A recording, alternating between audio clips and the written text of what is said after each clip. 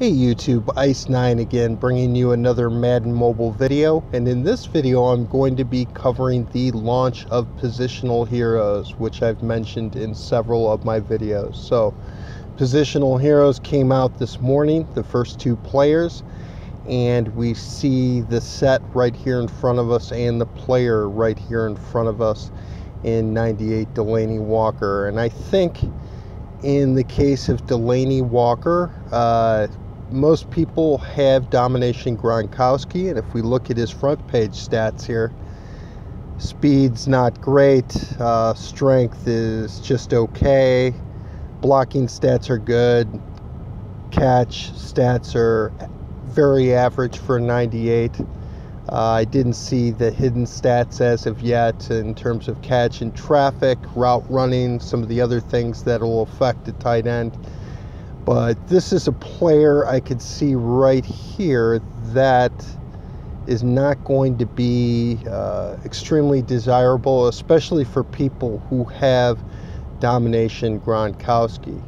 Now that we know that most people are not going to be picking this guy up, we kind of see how the sets work. And how the sets work, there are similarities to the sets last year, and they require a lot of gold and some elite players. They require 8 more gold players. It was 42 last year. This year it's 50. Elites at the position, they require 10 this year, and last year they required 12. What is different and has changed, there was also silver players needed for last year. That's really not important. Silver players are not very expensive, and I believe 6 of them were required for player. But the big issue here is these positional collectibles right here. And my assumption was on seeing this is that you're going to be able to get these through a live event. That has not been the case so far. Because of that, the collectibles are the most expensive part of the sets, and we'll take a look at that in the auction house in a second. Also, there's an elite trophy requirement, 5 of them, which is roughly 40 to 50,000 coins worth of elite trophies. Not a big deal if you want a player, but it is an additional requirement that they did not have on the sets last year. So basically, here is what has happened. Last year, as I mentioned in my last video, all positional heroes were 99s. This year, not the case. We got a couple of 98s. We have a couple of 98s that don't have really great stats in the areas that we would like to see them, and I'll show you more about that with the other player in a second. I already kind of mentioned how Walker is not a step up from Gronkowski, and I don't expect a lot of people to be fulfilling this set. Because of this, you could kind of see I have 1 gold tight end on my bench. That's because when I saw what the players looked like on the set this morning, I went out and sold everything as quickly as I could. I sold it for a profit, and I made pretty good coins off of that. I was getting, I believe I had a buy it now set up for 26,000 coins per tight end, and I got them for less than 20 grand. And the golds I was selling for 2,700 buy it now, and I bought all those for 2,000 coins or less. You know, some I pulled from packs and just didn't sell them along the way and things like that. So that's our first positional hero. And the other one, which is going to be more interest to a lot of people, is 98 Anthony Barr. And an outside linebacker with a really good speed, 96 speed, 82 strength isn't bad. Excuse me, that'll boost up easily to the high 90s with the amount of boost that people have. Just won our league game, I guess. But one hidden stat that you don't see in here, the zone isn't bad, the man coverage isn't bad, it's not great, but it's not bad. Tackle is decent, not great. Awareness is just okay. It's easily boostable, but it's just okay. But one hidden stat that you don't see on this card is he has 87 play recognition. And what that means, play recognition is the most important stat for a linebacker. Play recognition means that the player will react to a given play and start reacting and start doing the right thing rather than just kind of milling out around and waiting. So even though he's got really good speed, he's going to pause before he reacts a little bit more than some of the other linebackers. To give you an example, I believe Ray Lewis's play recognition is 95. Zach Thomas is a 98. Those are really good numbers. That's what you would like to see for a 98 or a 96 or higher real linebacker. It's going to make up for some other stats. However, I did not sell all the elites, as you can see, and all the golds, because I would like to give this guy a shot, assuming that these collectibles come down in price and are cheap enough. So let's take a look at that. We're going to go to the auction house, and we're going to look up bar, and we're going to go to linebacker, because otherwise it's going to give us some other things in our search results. Elite under collectibles, and we're going to kind of put a price filter in there. Let's see if they're going for about this and see what we can get. None of them are going for $250,000. Let's jump it up to $350,000 and see what we get for search results, and that seems to be about the going price and still going down at this point. $300,000 and sitting in the auction house. So dipping now below $300,000. So now it's starting to get a bit more reasonable in terms of the collectibles. So this is here. Let's do a search by 270 and just kind of refine our results here. First day of an event, so people who are jumping all over the event and aren't really looking at the player stats will pay whatever they need to pay for the collectibles to get them. And in my opinion, at this point, because you require 5 of these collectibles, so right now, minus gold and elite players, you're looking at 1.25 million minimum in terms of collectibles. The players themselves, 20,000 a piece for elites, another 200,000. The golds aren't very much, so you're looking at a minimum right now of somewhere around 1.5 million to build the player. And in my opinion, these guys are not 99s. They're not worth that. I know it's a new player that's out there on the market, but they are not worth that at this point. And the only way that you could get the collectibles is by ripping through pro packs. And I went ahead and opened 200,000 coins worth of pro packs this morning. I got Colquitt elite punter 92. That was the only elite that I got in the 200,000 coins.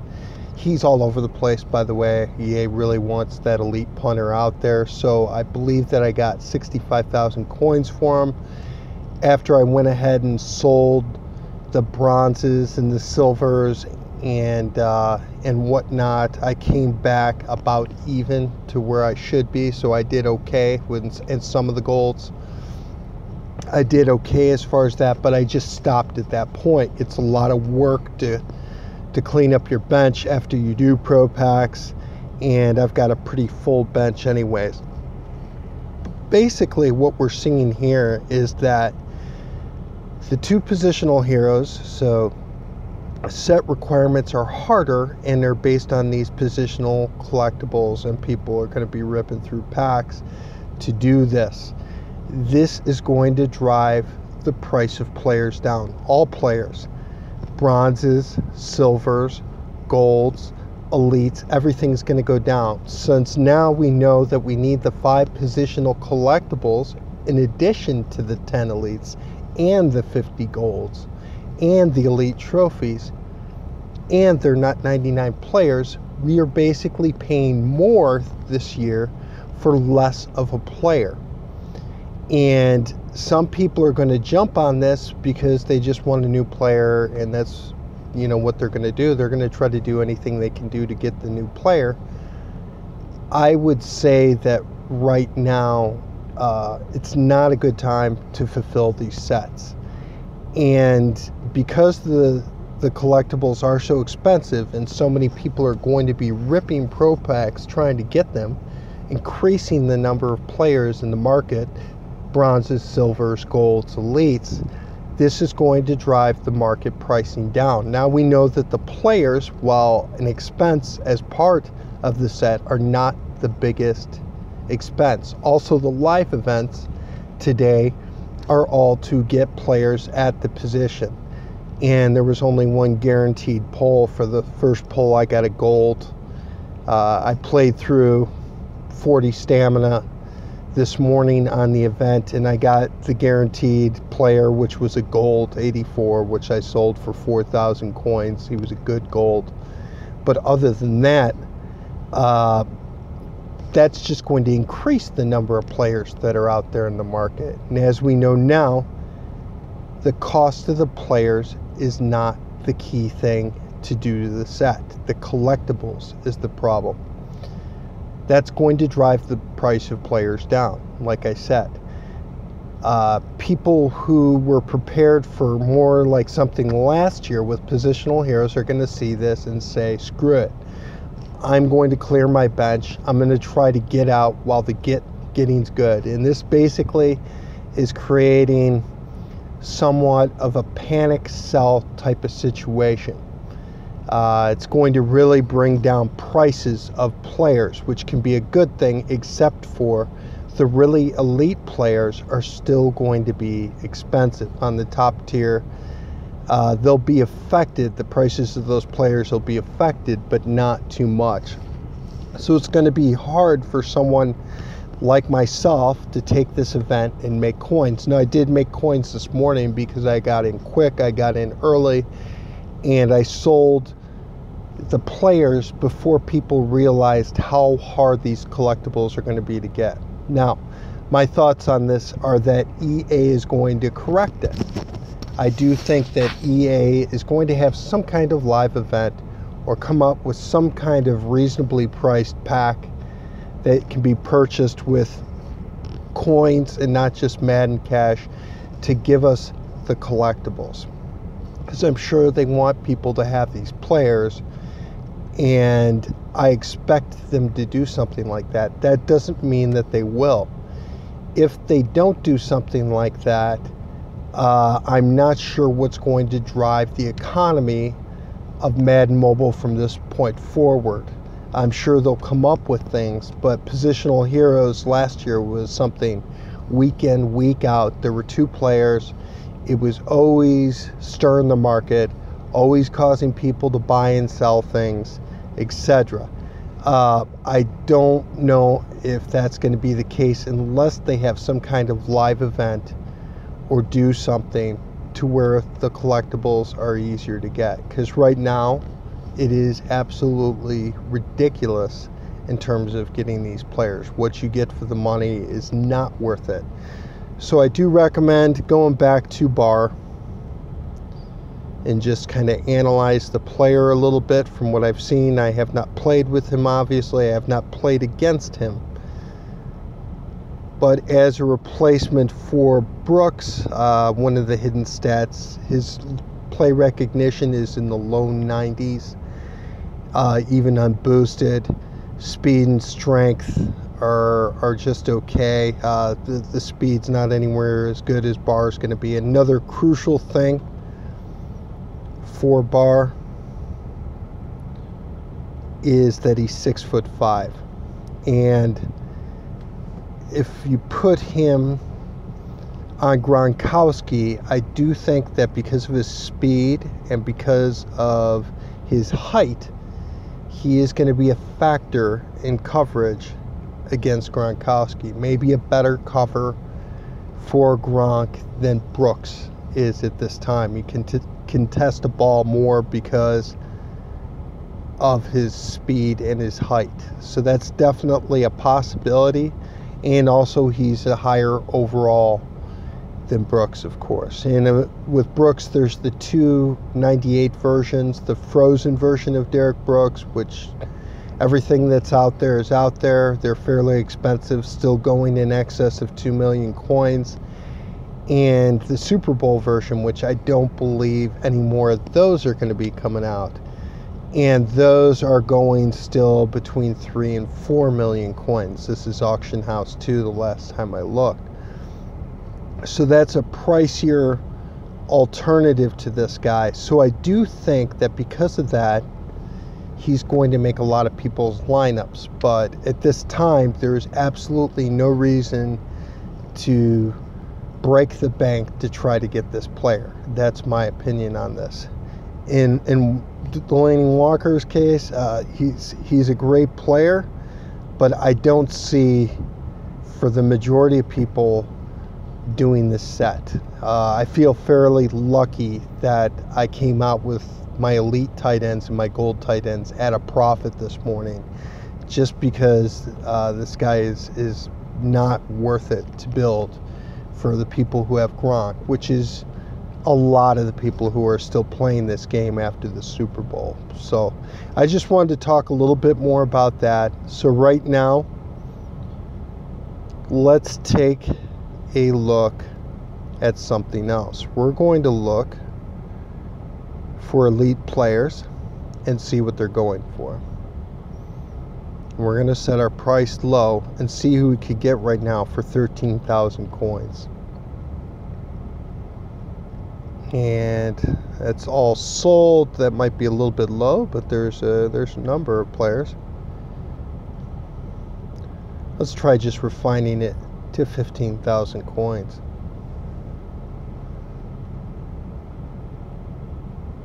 Alright, so you're seeing a lot of players sold at this. There's still some hanging around. Wide receivers, which are going pretty cheap. There's a lot of elites out there in the market. Again, wide receivers. So right now at this point, I don't think the market has crashed as badly as I would have thought it would at this point, but we're going to have to see. But this is definitely right now, this is not the time to say, oh my gosh, Positional Heroes doesn't work the way I thought it would with the collectibles. I'm going to go ahead and sell off my elite players, because guess what? Everybody is going to be trying to do the same thing, which is going to drive down prices, which means you're not going to get what you really should out of those players. I do expect EA to address this, adjust it, correct it in some way, shape, or form. I'm not sure if that's going to happen. We're going to have to stay tuned. But right now, this is definitely a buying mode type of situation. Now let's see a very expensive elite position and see what they are going for. Let's see if we can get elite centers for 30,000 coins. Probably not. Let's try 45,000. And there we see, I mean, I bought elite centers for Positional Heroes less than a week ago, and I was basically kind of trying to snipe them, and I got them for about 50,000 coins a piece would be about my average. Some cheaper, some more expensive, and now we see the players are basically sitting at 45,000. So the elite centers are being affected, and we could see other players affected. But at this point, things are still very new, and So we're going to just have to see what happens in terms of player prices. But I just wanted to talk a little bit about that. Positional heroes, Madden Mobile's economy, what we should be looking forward to. I would say right now, selling, see how it goes. If you feel the need, these positional heroes to sell players. Don't just try to do it to get, quick coins. I think you could lose a lot in the short term, and I do, again, expect EA to correct it. But again, we'll see what happens. But thanks for watching. Make sure to check out Papa Raider. He posts videos as well. Aiden Sapphire and Ryan, they are all in my league after Disaster. And feel free to check out their channels as well. They are in my subscriptions. So thanks for watching.